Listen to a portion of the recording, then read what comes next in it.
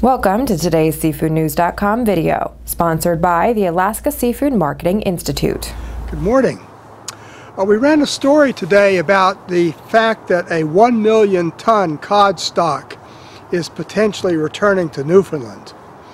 George Rose, who's the most experienced scientist studying northern cod, said that in 2 years the stock has already increased from 135,000 to 200,000 tons. And the latest surveys show an excellent spread of age groups and year classes, with a huge number of young cod coming into the system. The fact of a return of cod has huge implications for Newfoundland, but it also has implications for fishery management around the world. For Newfoundland itself, an ecosystem that is more favorable to cod is less favorable to crab and shrimp. We've already seen this year, or for several years, the decreases in shrimp quotas in Newfoundland, and this year they're hitting especially hard. It's also likely that the crab stocks will not maintain at their current level as the cod become more abundant and more aggressive. But the other thing this means is that Newfoundland cod has kind of been the poster child for the environmentalist sustainable seafood movement. And one of the things that it's kind of done is allowed many of the environmentalists to claim that actions in the ocean were irreversible, and that once a fishery is collapsed, it's never going to appear again. But what we're really seeing in the ocean is a more sophisticated understanding of long-term changes in the ocean regime and the temperature regime and the way the currents are working. And there's some well-known phenomena in the North Pacific, for example, where there is a noticeable shift from a regime that's friendly to sardines to one that's not. And what we're seeing in the Atlantic is the resurgence of a regime that's very friendly to cod. It started, of course, in the Barents Sea and in the Northeast Atlantic, but it's come right across to Greenland and now into Canada and the Northwest Atlantic.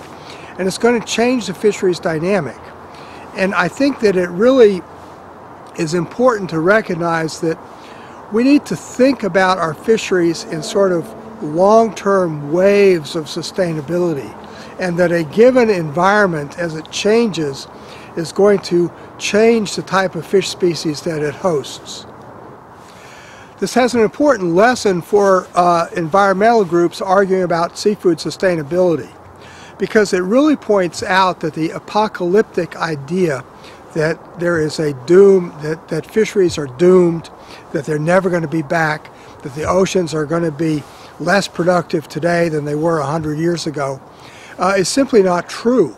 Instead, what we're seeing is a series of changes in the ocean and in the viability of various fisheries. And some of those changes are going to be surprising. Some of them might be positive, some of them might be negative.